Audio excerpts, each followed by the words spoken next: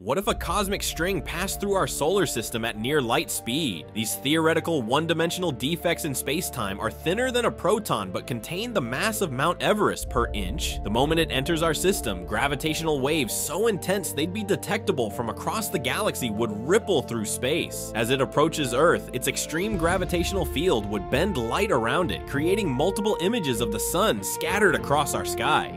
Then it would slice through our planet like a wire through cheese, creating a perfectly smooth separation at the atomic level. The electromagnetic pulse from its passage would instantly fry every electronic device on Earth. Both halves would retain their atmospheres temporarily as they begin drifting apart, no longer gravitationally bound. Anyone standing at the separation line would experience zero gravity, falling toward the new planetary centers. But here's the most mind-bending part. Cosmic strings are space-time defects left over from the universe's first moments. They could slice through entire star systems without slowing down, reshaping galaxies in seconds. If you found this helpful, tap follow for more.